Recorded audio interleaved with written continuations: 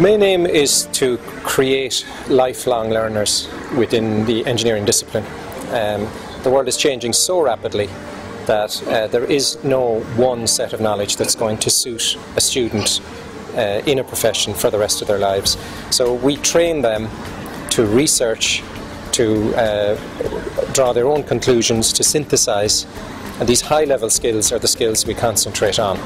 So it's based on the notion of problem-based learning. People learn best by doing, and that's the insight that we've built our course around here at the University of Limerick. So while we have the whole classical knowledge of maths and physics and materials and so forth as the spine through the course, the method by which the student absorbs and understands this is through solving problems. So not alone must they produce a design, they must present it, they must justify it, they can critique it, and they can learn to continuously improve it. A unique aspect of the course here at Limerick is that we have integrated many parts of it with the courses in the School of Architecture, so that the engineering and architecture students work together, discovering aspects of building assembly. They develop their sketching talents, which is a very important communication tool. They learn how to talk to each other, so they learn how to talk about buildings from two quite different points of view.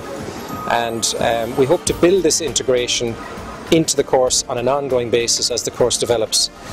We will also be developing quite a strong environmental engineering content to the course, because that's a very, very important theme going forward. These are the ways of thinking that we will be inculcating in the students. The career opportunities are many.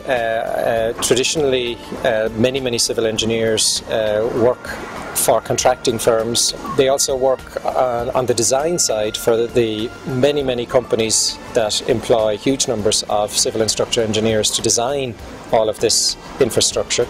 And they also work very much in the public realm with local authorities, government departments and so on, who have to set government policy. But also, of course, there's postgraduate possibilities and